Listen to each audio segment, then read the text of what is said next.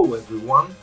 In this iteration of the BPSAA podcast, we meet the office of the Honorable Senator Lummis to discuss blockchain and cryptocurrency regulations and taxes.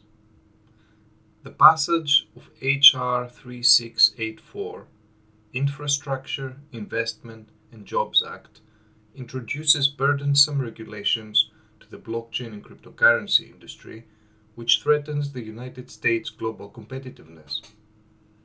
The BPSAA, which represents over 500,000 technology professionals and enthusiasts, has met with cryptocurrency advocate and state policy director Mr. Tyler Lindholm from the office of Senator Lummis, a visionary on Capitol Hill, to collaborate on regulation and taxation strategies that will enable the USA to be world leader in the newest emerging technology. So handing over to Chris Terry from the BPSAA and Mr. Tyler Lindholm. And so I volunteer at a couple open source organizations, all for free, right? I just do it because I love the industry. And I got started with this group called the BPSAA, which is the Blockchain Privacy, Security, and Adoption Alliance, which I helped co-found with a bunch of other small crypto projects to basically become the best practices for blockchain and cryptocurrency. So that's kind of the hat I'm wearing today, is the BPSAA. We grew from 3 or 4 small projects with about 20 or 30,000 followers on Twitter to over 500,000 today.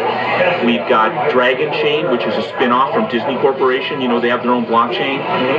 We've got a ton of big projects on it. Komodo, some major projects have joined us, and now we represent about 500,000 followers worldwide and growing like crazy.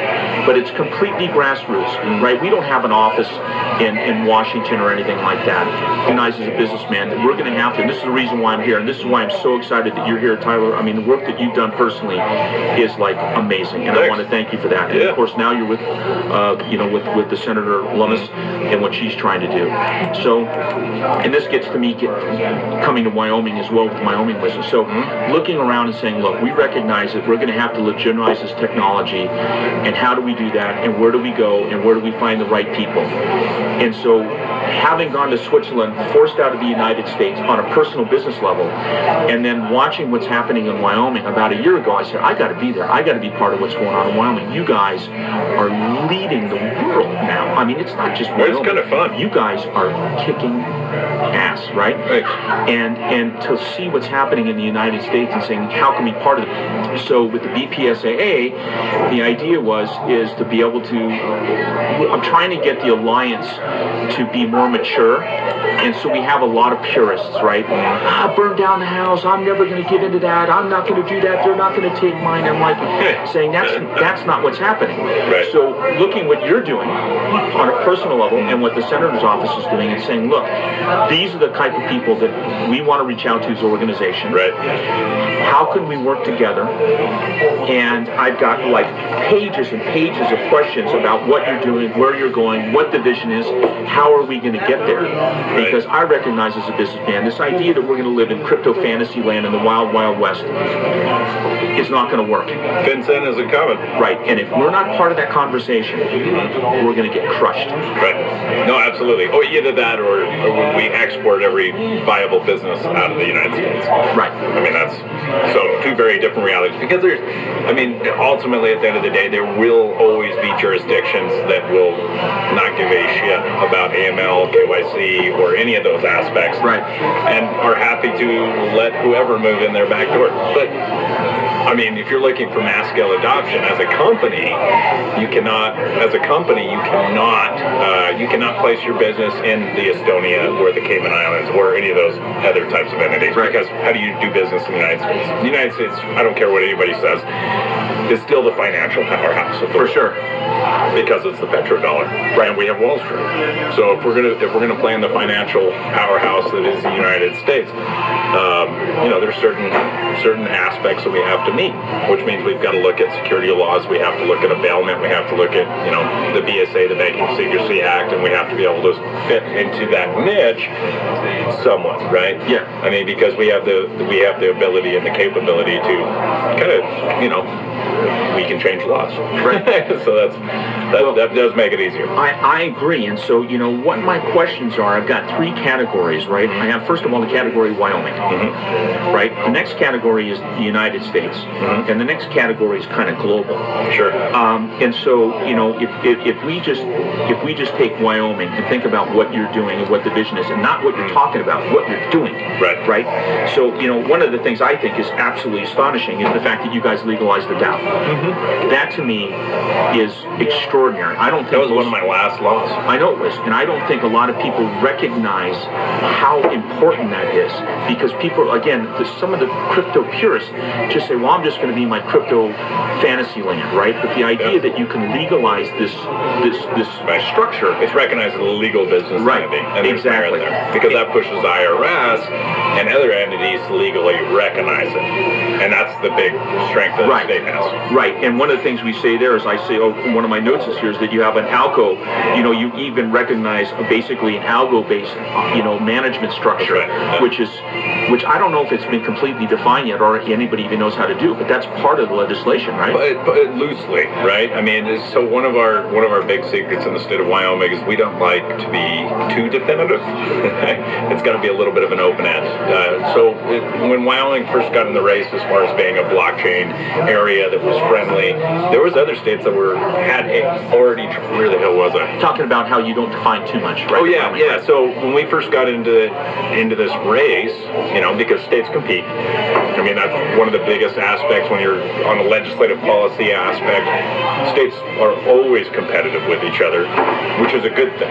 We want states to compete. And when Texas came into this space and started competing, yeah, they're making a little bit of noise, right? Yeah, sure, they did great. They passed a really good law. The reason I know that is I wrote it. They went after the digital asset existing law by pointing at the UCC. That entire legislation was drafted by the state of Wyoming. We're the first ones to pass it. So I'm not mad that they did that by any stretch of the imagination. But it just means we got to stay ahead of the curve. So when we first got into it, there was outfits like Tennessee and Florida in the mix, right? Definitively, my state seems to have dropped the ball. I mean, I love DeSantis and he's doing great, but from a crypto standpoint, I don't hear any noise coming out of Tallahassee at all. No, out of the legislature, there's nothing shaking. I've talked to a couple of those cats down there. I'm friends with a couple of Florida state legislators, and they've talked to me about it, and they're excited, and they want to do it, but they can't keep their eye on the prize, right? I mean, their biggest deal is, well, which one out of these 24 bills we passed in the law can we combine? Like, none. You got to break it out and explain each one as you go. There's no slam dunk here. There's no easy layup. There's work.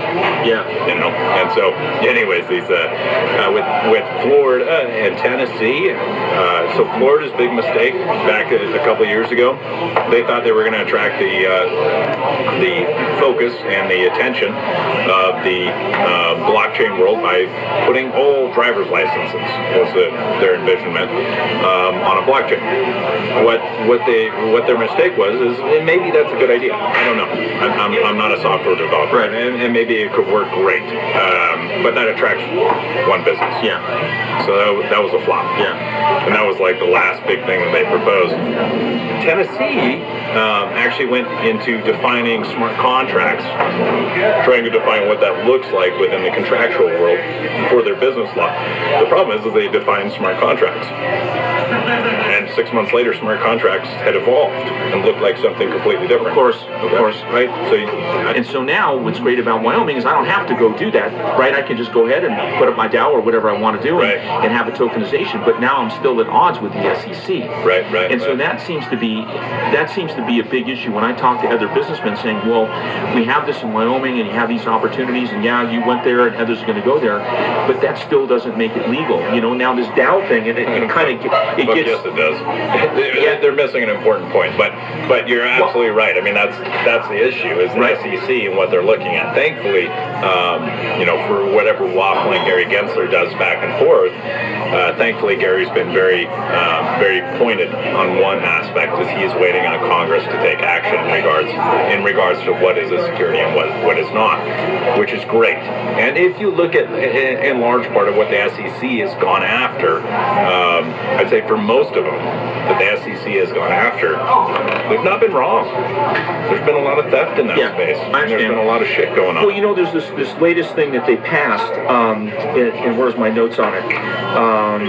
The tokenization safe harbor, and they're looking at Rule 195, right? So written by Hester Pierce, right? And they're talking about kind of like a little development window for 2 or 3 years and all that. And I guess that's great, but that's only a proposal. And they move at a glacier pace, right? I mean, this is why we need Congress to take action. Right? What was it? The Jobs Act, right? That was it maybe even Obama, the Jobs Security Act, where you could now turn around and have mass solicitation and Reg 4, what is it, 504D, and all these ideas about being, and it took 15 or 20 years, even after the law was passed by Congress, for SEC to even start addressing the legality of what got passed by Congress. Right. And so, as you know, a week in crypto is like a year for anything else. That's right. And so when we think about Wyoming passing these laws and pushing pressure on the SEC and Congress, and you say, oh, it's great, they got to make a decision, but it could be years. Well, it could be for forms and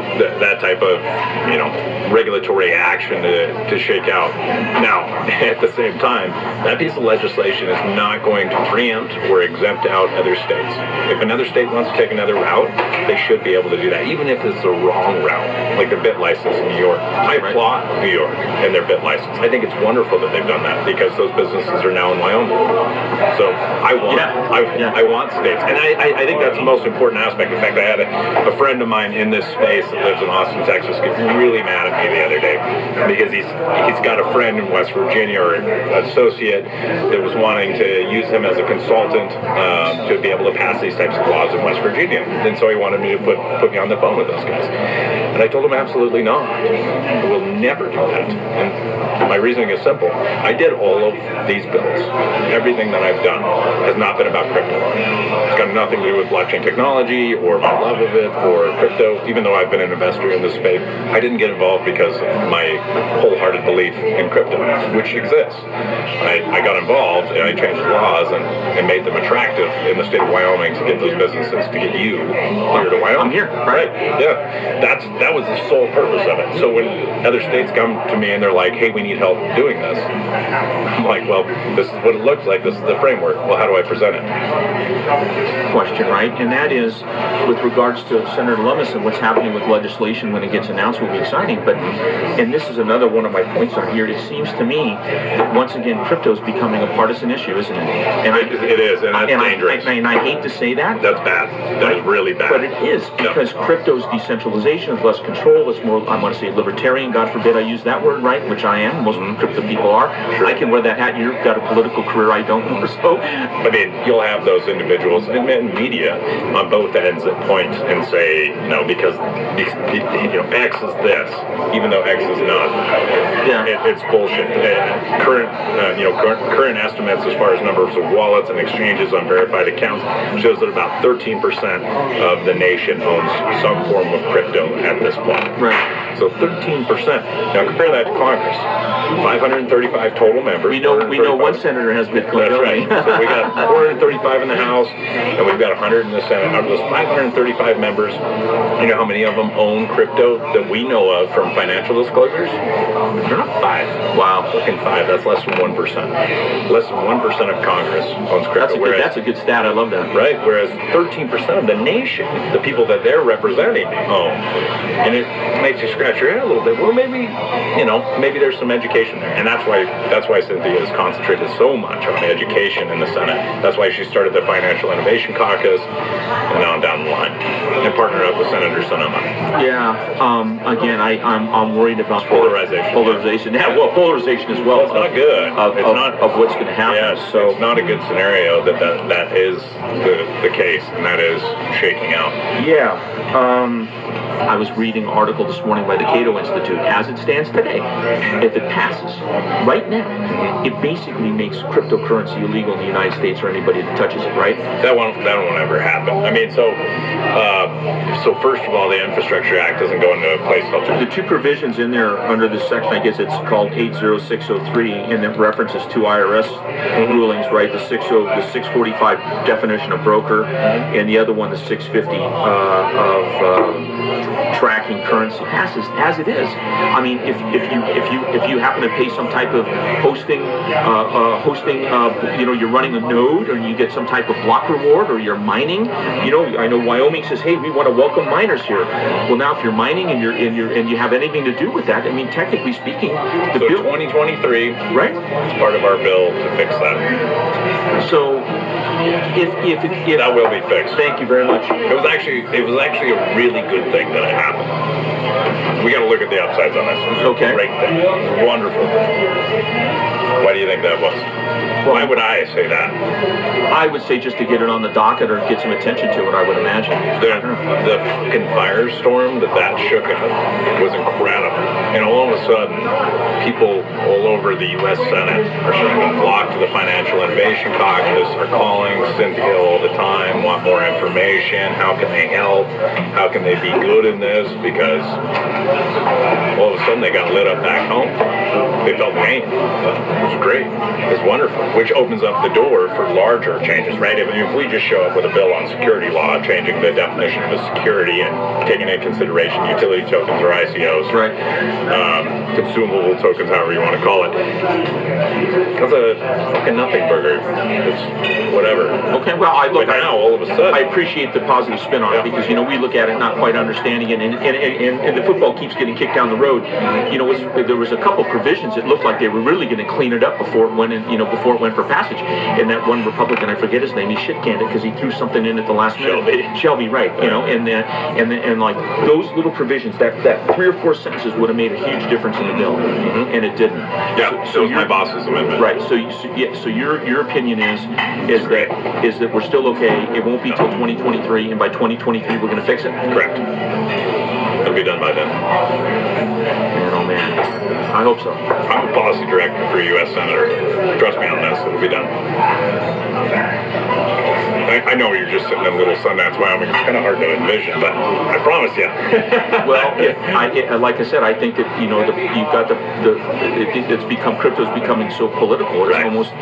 Senator Lummis has done a fantastic job of making sure that the other folks in the Senate understand that this should be a priority. I suppose if we hold the Senate, and I mean Republicans, so to speak, even though I'm trying to be nonpartisan here, sure, then we'll be okay. But if something weird happens, I guess I'm a little bit more worried than I used to be. I wonder why my dad was always so pissed off. And now I understand, because they get older, and you look at this stuff. So I've been involved in politics for the better part of a decade, and it's always so far behind business. It really is, and there's some really truly incompetent people involved. But on the same vein, there's some truly pretty impressive individuals involved that do have a history of being able to get shit done and being able to wreck the world. And I just happen to work for one of them. Yeah, well, Lummis is, she's a diamond in the rough. But when you can elect somebody to a representative position in the United States who thinks an island will flip upside down when too many people are on it, right? I mean, that's not a joke. Hank Johnson. Right. No, I know. Georgia, Hank Johnson. Yeah. Yep. It's scary. Yeah. Well, yeah. Well, I mean, it's the 13% versus 1% right now. I mean, that's the difference in reality. Well, all right. So I had that, talking about it. So we have Wyoming. We're ahead of the curve.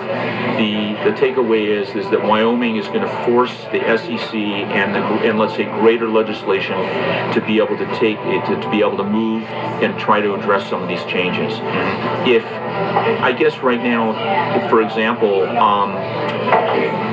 if you wanted to have a DAO or a token offering or something like that here in Wyoming, you could do it, but you could still run afoul with SEC, right? You still have to turn around basically accredited investors kind of, and all that kind of stuff. Not really, no. So it depends on how you do it. It depends on how you set it up. So if I were in that space and I wanted to make sure that I wasn't going to have any issues, and I talked to my securities attorney and he said, there's just no way through a Reg B or something like that, and I was going to do it solely in Wyoming, then you could solely do it in Wyoming without any touch from the SEC. Absolutely, you could. Does that mean that everybody would have to be a Wyoming resident and would be Wyoming? Not necessarily a resident. Could be an LLC. Could be part of a series LLC. Yeah, well, that's why we like the series here. Well, and so, there's reality in regards to security laws. Essentially, we're looking at 1934 legislation that's governing 2021 technology, and so that's the rub, right? Right. So that's why, in my opinion, there's several jurisdictions too that have adopted our ICO law. That was one of my first bills in this space, was in regards to ICOs, and Colorado, Montana, and the list goes on, up and down. You can basically point to a dozen different places in the United States that have that in the books, and all of them point to each other. Yeah. So that does open up that nexus that you would be able to look at folks in other jurisdictions. The problem is just to keep it clean and neat and whatnot. But if I were going to do it, I'd do like a series LLC and I would every series of my main LLC, I would match with a token. You want to buy 1,000 tokens? Well, you can make 10 million. Talking about Wyoming, and one of the famous quotes is, "You guys are open for mining, right? And miners." We all saw what happened in China, and that's almost is a question about U.S. versus China. But let's talk about Wyoming and mining, right? So I drove by Gillette with my daughter yesterday. We came through, we saw the coal plant, all this, and full high tech. You only saw one, too. Just north of town is another one that's even bigger. Well, the one we drove on the main highway, full high tech, automation. We saw this whoa, it was really cool. Yep. And there wasn't plumes of noxious gas coming out and all that. But when you think about mining and you think about Bitcoin state, mining needs a lot of power. And we know that even though the greenness or ungreenness of Bitcoin is debatable, how would Wyoming talk about being a green mining state? Or you guys are like, we're not even going to try. Come here, we're going to give you power. Nobody cares. Yeah, no, that's exactly it. What I do have an interest in is attracting businesses to the state of Wyoming. So we've got entities like BitDeer, Bitmain that are already here. That's not the little dog on the totem pole. No. So why are they here instead of Texas? Well, it's pretty simple. Texas can light them. Yeah, well, we know that already, right? The minute it gets cold, a statement rather than a question so you can eat. Is that with regards to the BPSAA, we are, again, a grassroots organization. We want to be part of the solution. We don't want to be part of the problem. And even though we have a lot of people that are part of the organization that are these crypto purists, as our little organization matures, we recognize that we want to be part of the conversation. And so I would like to offer or ask if it's possible we can have a relationship with the office of the senator, and how that we could work together to either promote her ideas or her messages, besides just something more than just say, we retweeted one of the senator's tweets, right? Is there some type of open dialogue? Is there a way that we can have a formal alliance?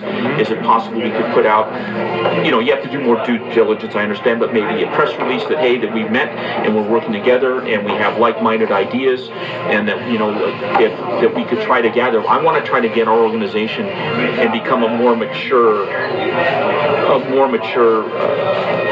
approach rather than just all these purists. And I think the businessmen in our organization recognize that. Right. And I've always told everybody, said, well, let's reach out to your senators and reach out to your congressmen, and everybody's waiting for the lead. And I'm on the board of directors, and so I'm like, guess what? I'm leading the charge with this meeting. This is the first official meeting we've had with anybody in the United States, other than maybe just a couple emails or a text message of somebody, right? Sure. We don't have any problem with you guys saying, hey, we met with Senator Lummis' office where, they've asked us questions about certain pieces of legislation, and, nothing wrong with that. The fact that we've met, we've had a dialogue, and we're talking, and we see the same on crypto issues and regulatory environment. We want to be part of it, and whatever, industry stalwarts looking forward, right, for the right messages. So, it's funny, you answered one of my questions. One of my questions here was talking about crypto versus an asset asset versus a commodity. You know, when you think about it right now, in the United States, if you buy a Coca-Cola with Bitcoin, that's a capital exchange. It is. And you know, I know that you know that nobody knows that. Nobody is freaking saying, I sold 400 Satoshis to buy a Coke, and here's what I bought it for, or whatever. And so, and if we get beyond it, or Litecoin or whatever else, how would we even approach that? And is, you know, some just like Germany, I think, has got, or Switzerland, one of them has got saying, look, any cryptocurrency transaction less than this amount is not considered a capital exchange. Yeah. I think does Senator Lummis have any ideas about, you know, broader? I think in certain situations it definitely should be exempt. You know, as long as we don't give it enough of a leg up that all of a sudden we essentially see washing happening. Shit, the other day I bought cows with Bitcoin. So it's definitely happening. You know, I paid for my roof earlier this spring to get repaired with Bitcoin. Well, but right, I mean, technically speaking, you have to go in there and say, what's my basis in Bitcoin? What did I buy it for? What did I sell it for? That's right. I have a capital gain or not. And so you know, that was one of the things. One of our folks said, hey, can you ask about that? And so the answer is, yeah, we know that, but there's no answer, right? Unless we could turn around and try to have there's really no answer at this point. I mean, it's going to come down to an exemption has to be made, but it has to be done exceedingly carefully, so that we're not creating the washing effect. Yeah. Right. Well, as I said, I recognize, you know, our organization recognizes, at least I'm trying to recognize it, that there is going to be legislation, and with regulatory stuff becomes acceptance. We just don't want to kill the golden goose, right, by choking it off like what China did, right? And thinking now about the United States versus China, and I know that you know, the new SEC chair and others saying, look, we're not going to make Bitcoin or cryptocurrencies illegal, and the fact that China is making it, all of it, right, and you see mass exodus, right, in all the exchanges and all the mining, and it is great for the United States that we could step into that, right? I mean, it's an extraordinary opportunity. And so would you believe, does the senator believe that the United States, is there enough people that are aware of what's happening that they say, look, this is something that we don't want to crush? You know, even on the Democrat side, does everybody recognize that this is an opportunity for us and they don't want to kill it? Absolutely right. Okay. Absolutely right. And I think on the Democrat side, we just have to change the conversation, right? The conversation needs to be changed in regards to banking the unbanked and, you know, that type of aspect versus, you know, for the Republicans, it's about investing your own money and how you see fit. So it's just a different type of conversation, but it's the same conversation. That's how we get them. Yeah, and that brings us to this, right? That's another one of my highlight topics, is the fact is what now, thinking about the entrenchment of the banking industry. You know, when I explain, you know, you know, peer-to-peer transactions and no central authority in using the right cryptocurrency. Of course, not Bitcoin's really not a cryptocurrency anymore, but there is no fees. There is no 2% or 3% Visa fee or other things. People look at it and they think you're nuts. Right. But for the rest of us that understand that, I mean, and we know that Jamie Dimon and those others, they know that. And so the question is, what is the influence, the negative influence on Congress and with regards to these political donors and all that, to keep the system intact, right? This protectionism to be able to protect the current financial system. Because quite honestly, you know, if everybody is using crypto, then we would need a Visa or MasterCard, right? And that's scary for a lot of people, right? So I think one of the biggest and best arguments that can be made in that case, that I think is most telling for a lot of political figures that do accept those donations and whatnot, is based on the simple aspect that we can take action in the United States. We can shut it down right now and make sure that every one of those transactions is, you know, tracked, that people are paying their correct percentage of fees or taxes, however you want to call it, on every transaction. We can do that tomorrow. Easy deal. Done deal. And the day after tomorrow, tech will go right past it and figure out a new way, a better way. And they'll go right past us again if we try and track. The reality of what we need to do is not try to shut them down, not try to corral them into an existing box of technology that was built 50 years ago, but is fitting an innovative look on this innovative technology in regards to regulations. And if we can manage that, then not only do we get the benefit of them where they do fit within that regulatory scheme and they play within that sandbox, but they also stay in the state of Wyoming, or they stay in the state of Nevada, they stay in the United States, where we can make sure that they are good corporate citizens and we can flourish while they flourish, and that adds to our tax base, and that's all is good. Yeah, you think the first two banks, right, are here in Wyoming. Monty and there's another one, right? Kraken. Right, Kraken's coming up here, so which is going to be great because it sure be nice to have a fiat on-ramp and off-ramp without all the shit that you have to go through now, right? I mean, it's absurd. And as soon as the Federal Reserve pulls the trigger on them, you're going to see bigger outfits, much bigger outfits circle the wagon. One of the most important things that's ever been said to me about exchanges was actually said to me by Jesse Powell, the CEO of Kraken and founder of Kraken. He said, "Get your goddamn coins off my exchange. As soon as you're done trading, get them the hell off." Yeah, right. Why is that? There you go. Because of situations like this that are outside of their control. I love that quote. I like that you said that. That's really cool. Yeah, then he doesn't have the fiduciary responsibility. Right, that's a responsible thing to do. He's trying to turn, his users. They're using his exchange into responsible fiduciaries. Yeah. The tech will just revolve around it. All right, you're going to go ahead and get a capital exchange. Well, guess what? Now I'm going to turn around. I'm going to use the DEX, and I'm going to trade, and I'm going to do that, or I'm going to use other things around it. So there's even an answer right there. It's going to happen.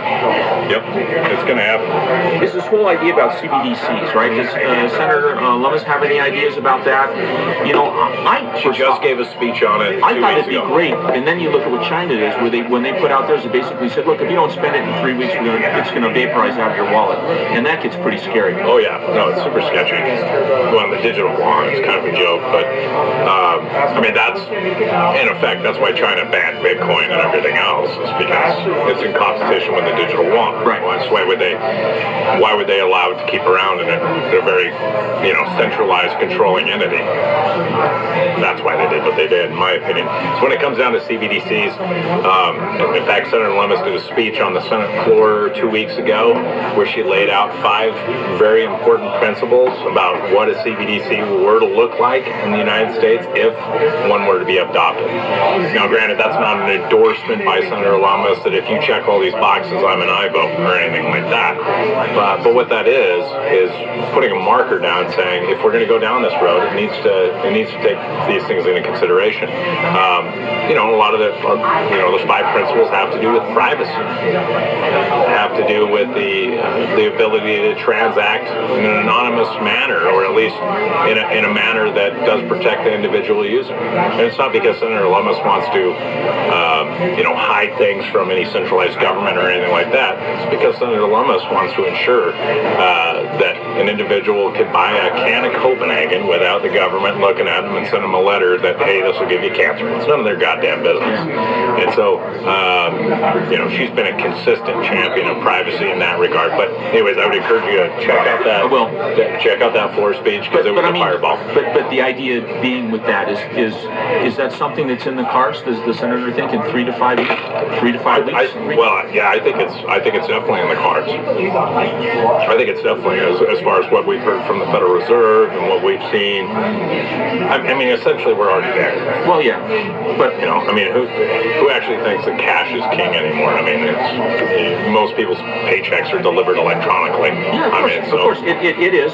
But you think about the idea. Of course, the principles of having a cryptocurrency style is the fact that you don't need Visa and MasterCard. If I had a digital U.S. dollar, then I could just pay here this bill with doing come right out of my wallet, right? And I wouldn't have to pay a fee to Visa or MasterCard, which would be good for your buddy here that owns his business, because he's not losing a 3% cut on every meal, right? Right. But you're also talking about an existing infrastructure as far as the federal payment rails that would have to be completely revamped and completely overhauled. Thank you, ma'am. And that federal payment system, as I'm sure you're aware, is an absolute hot mess of garbage.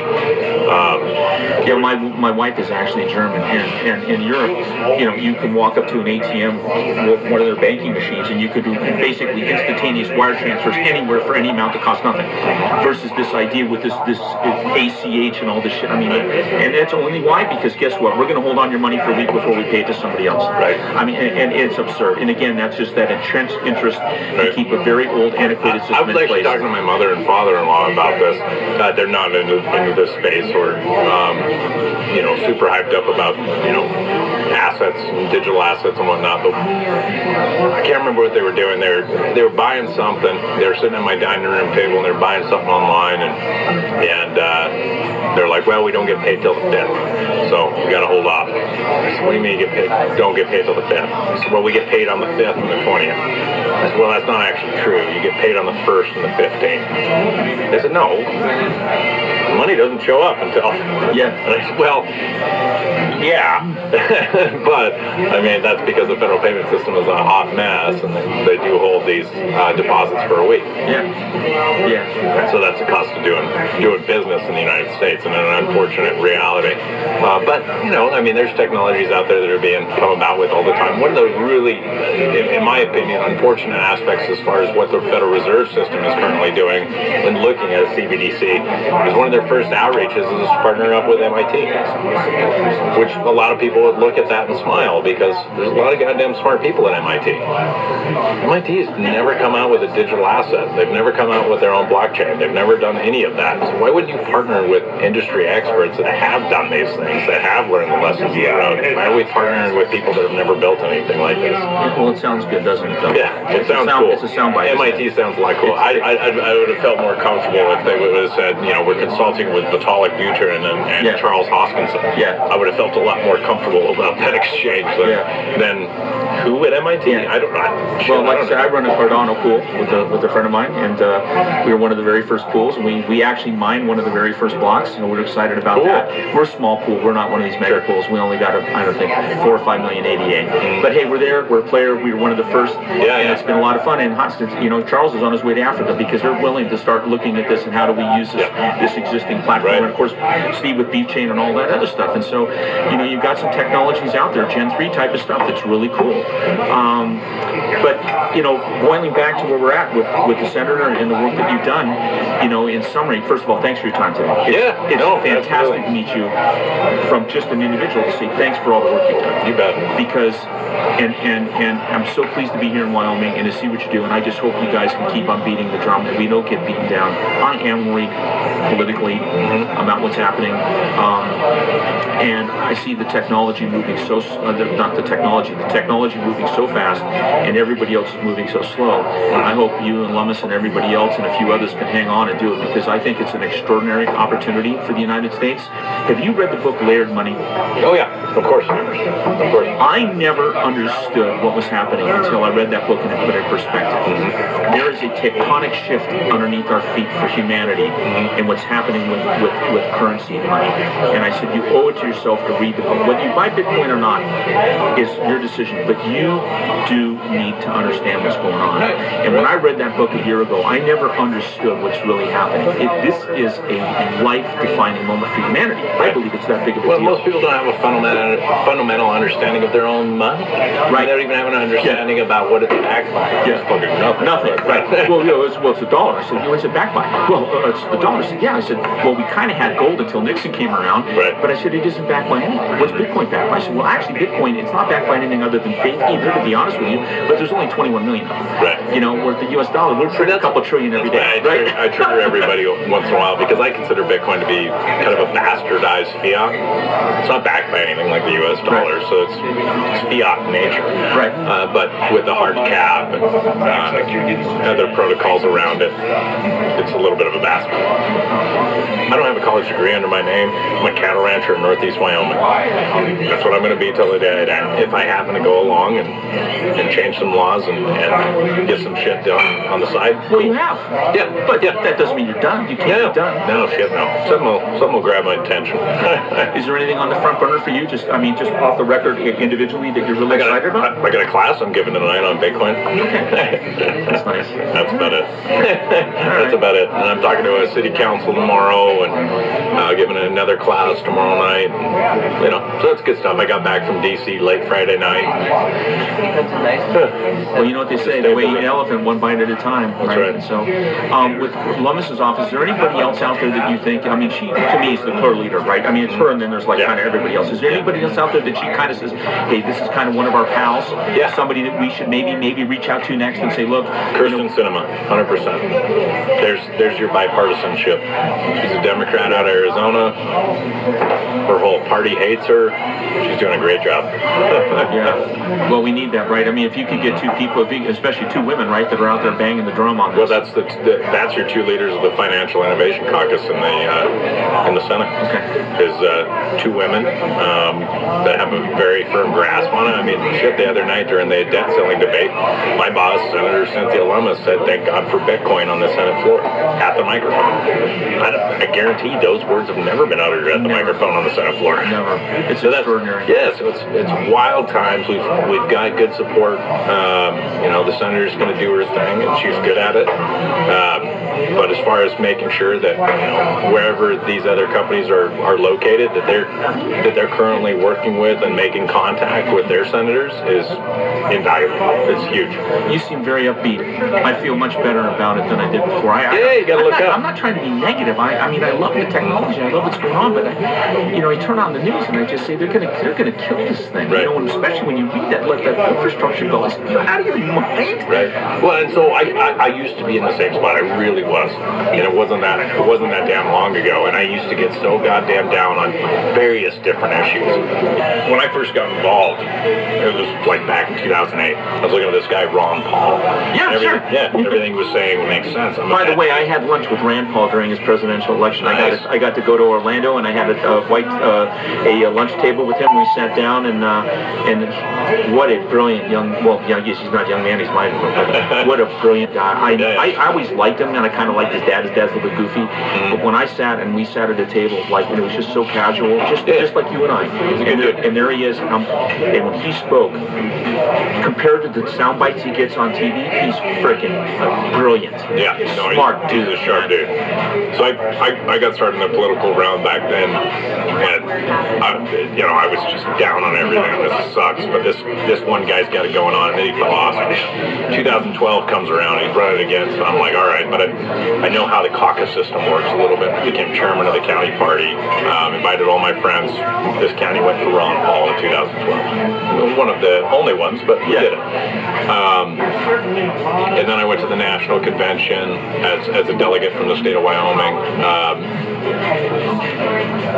Got their shit kicked in, and it was really just, this shit doesn't work. So then I ran for the state legislature, and then I started changing some laws. Yeah, it works. And something that one of my first speakers said to me that really resonates with me, and so I try to do it as much as possible, even when shit looks bleak like this with the Infrastructure Act going into law and those types of things. He just said, look up. That's it. So I just look up. I don't look down. That's it. So even though... Oh, gee, thanks for that. Right? I mean, but, at the time I thought, okay, what does that mean? But, yeah, I've kind of adopted it as my own mantra now, and, every time it looks like shit, there's an upside to the Infrastructure Act going into law. It's going to make us all look like shit. We're going to have to change that law. It's going to be horrible. No, it's wonderful. It's wonderful. It's so good because we're going to have to change it, right? Well, just turn on the fire, sprinkle on some hell in the U.S. I suppose we're going to have to, right? Yeah. And that's all from us today. Do not forget to tune in again next month for another exciting BPSAA podcast. Goodbye.